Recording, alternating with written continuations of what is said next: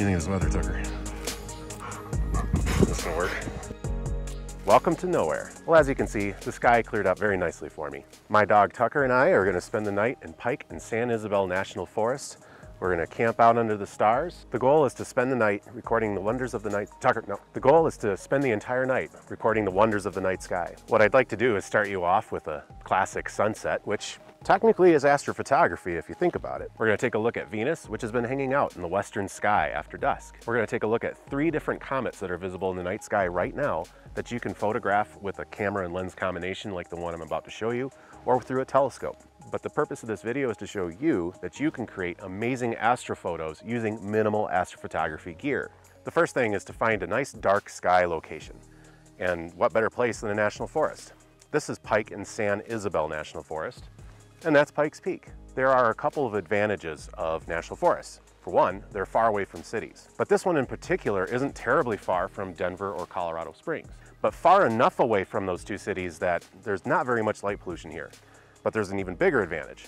I'm at a higher elevation than those 2 cities. The higher you are in elevation, the less light pollution will scatter. Light pollution bounces around the most in that very lowest layer of the atmosphere. It's no big wonder then why observatories are built on the tops of mountains. The first thing that gets you is less light pollution, but what that also gets you is the fact that at the tops of mountains, the air is drier, and therefore the sky is bluer. The reason for that is that there's just less moisture in the air to create haze or clouds. So the first step is finding a really great dark sky site. The darker, the better. You can use light pollution maps to find the best sites. That's how I found this one.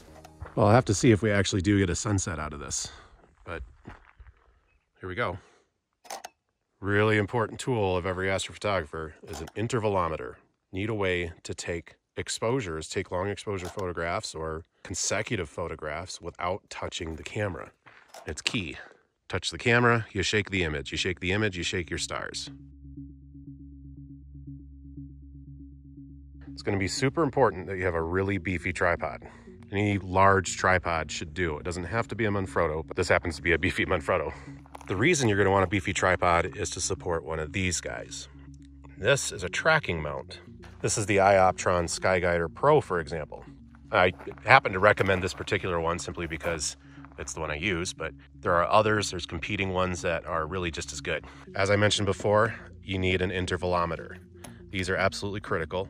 If you want to do astrophotography, get one of these. I absolutely cannot stress enough you need one of these. Whether you do tripod astrophotography or tracking mount, you need an intervalometer. You're going to want a DSLR camera.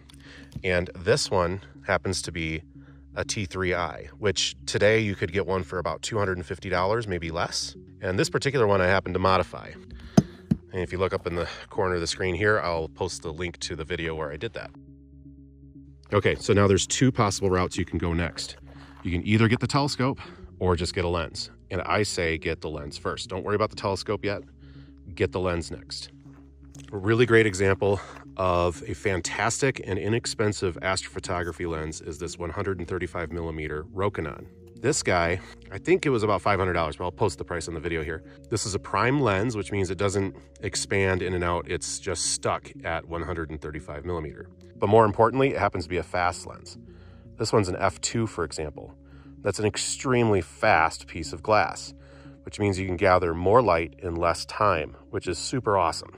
If you do go the telescope route, don't get a big one. Don't get one of those fancy computerized ones. You can do that later, or you can do that if you want to give your kid a toy. I'm serious. Get a telescope like this one. It doesn't have to be a William Optics, but it needs to be a small refractor telescope. That really should be where you go next. When it comes to astrophotography, in most cases, you want low magnification and you want a lot of light to be collected. You don't necessarily need to get a big, powerful telescope with lots of power. You just need to get a small telescope that can collect a lot of light, which means generally you're going to save money because you don't need to have a big, heavy telescope on a big, beefy mount. This is tiny. This is a tiny mount, and it can barely support this guy. So you really want a bigger mount than this one, but this one kind of handles it, and I'll show you that in a little bit here. So to review, a beefy tripod, a tracking mount, a really good fast lens, and I recommend this one or one similar to it, and a DSLR camera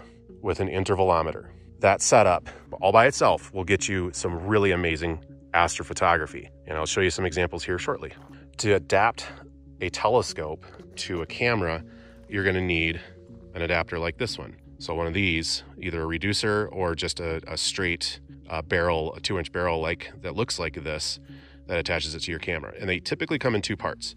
One to attach it to your particular brand of camera, and then something to attach to the actual telescope, and then they thread together.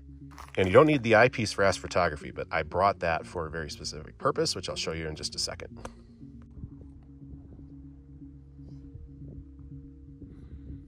Tucker, you're all tangled up. What is this mess? Yep, you probably want me to fix you. You're crazy. You're crazy.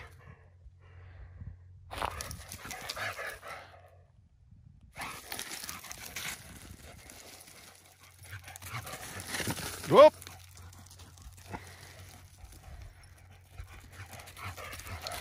Oh, you're still a puppy. 7 years of this, folks. 7 years. All right, so this is what the dual configuration looks like. I have a ball tripod head here with the 135mm on my modified camera. And over here is the telescope. This weight needs to balance out, and it kind of doesn't right now, but that's okay. It will once I attach this camera. And you need weight on either side, so you might as well have another camera on the weight side of the telescope, on the weight side of the mount, and that way you can get a 2-for-1. You don't have to have two cameras or a telescope and a lens. You can do just one camera with this mount, and that's totally fine. But if you got two, you might as well do two.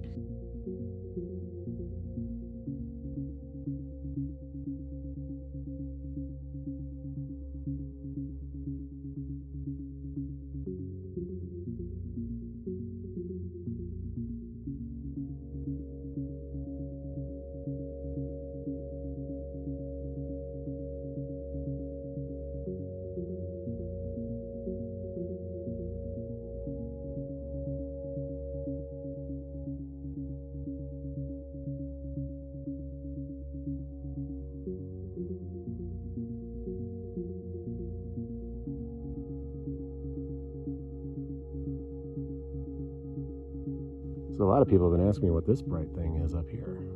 So I'm going to show you. Like I said, I got an eyepiece on there.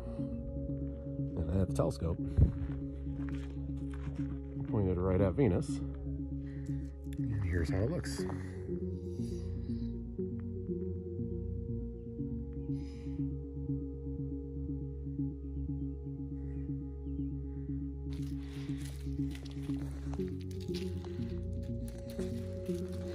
What do you think, Tucker? Neighbor's dog showed up. Pretty dog. So let's try this again. Now it's a little bit darker. There's that bright star that people are talking about in the west, but it's not a star. It's a planet. And if I put you through the eyepiece and try to line you up just perfectly, you can see it. And Venus right now is a crescent.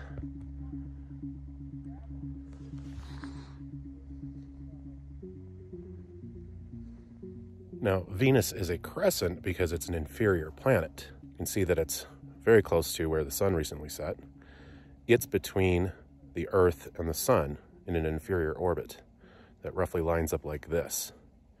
But it never gets further than about over here or so. And for a while in the evening, for a couple of months in the evening, it will start out as a gibbous planet. It looks like a gibbous moon. It's a fat moon.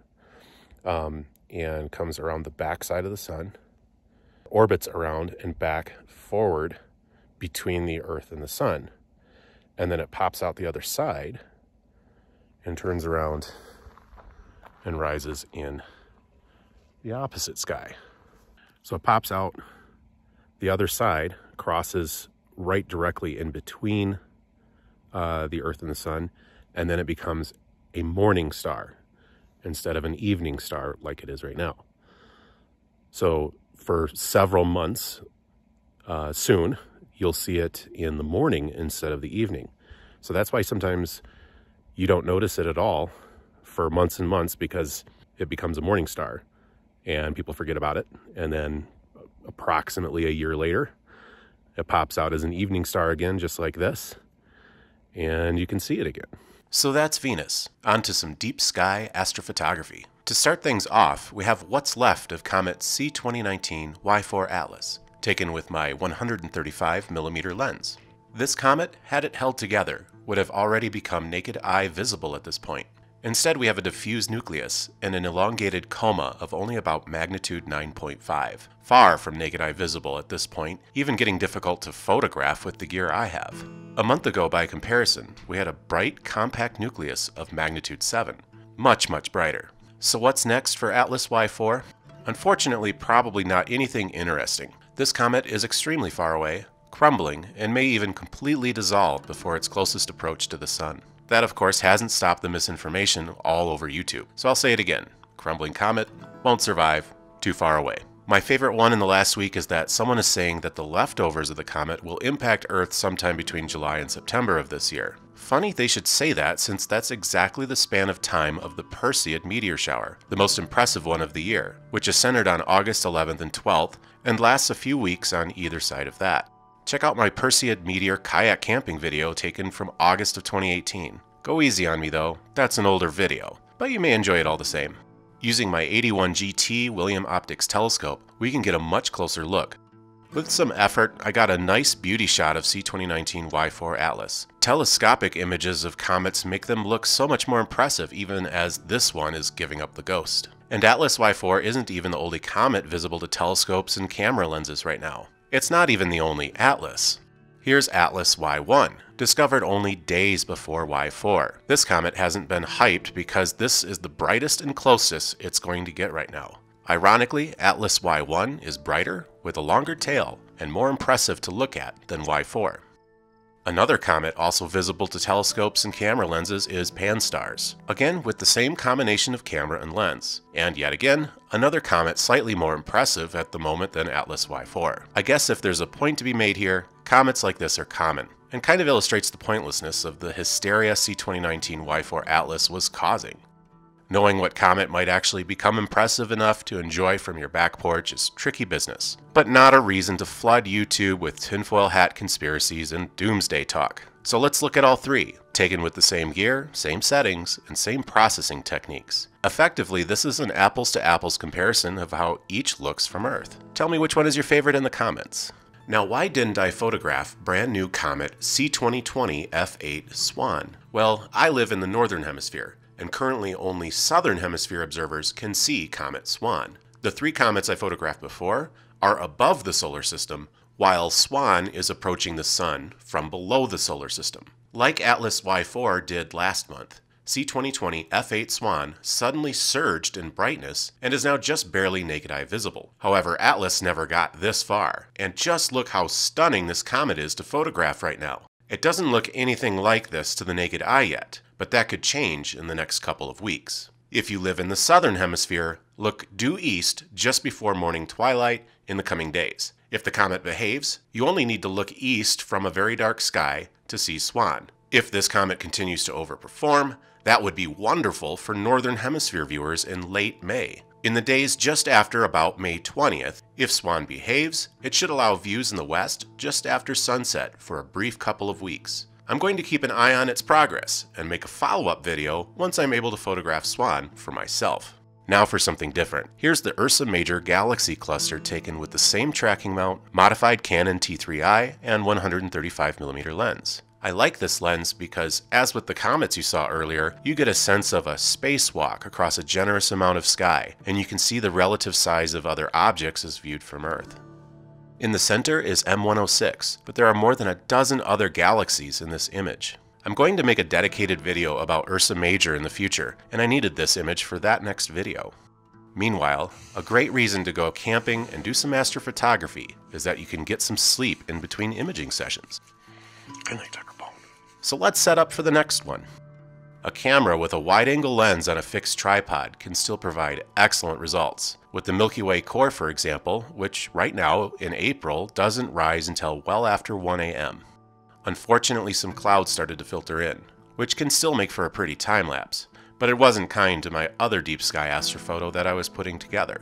Right here, just above the Milky Way core, is the Rho Ophiuchus region, which, if you ask me, is my absolute favorite spot in the night sky. I was only afforded about 45 minutes worth of good sub-exposures on my modified T3i 135mm lens combo. This was yet another target I needed for a future video.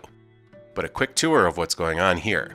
These are dark lanes of gas and dust that may become parts of future stars. The bright orange star is Antares, part of the constellation Scorpio. Over here is the M4 star cluster, and the several blue stars surrounded by a blue reflection nebula is Rho Ophiuchus. The red hydrogen alpha halo here surrounds Sigma Scorpii. At any rate, this area of the sky represents so many cool things all in one photo, and lots of detail on all of these things are coming in a future Scorpio video. My Constellation Series videos are some of the most complex and time-consuming ones I make, as it requires a trip like this with lots of camera time and processing time, and I need to do it several times. Check out the 2 in the series I've already done if that might be of some interest to you. Thanks for watching. I hope you've enjoyed and learned something new. Leave a comment, ask a question, tell me how I'm doing. And when this pandemic blows over, I hope you'll get way outside and learn something new.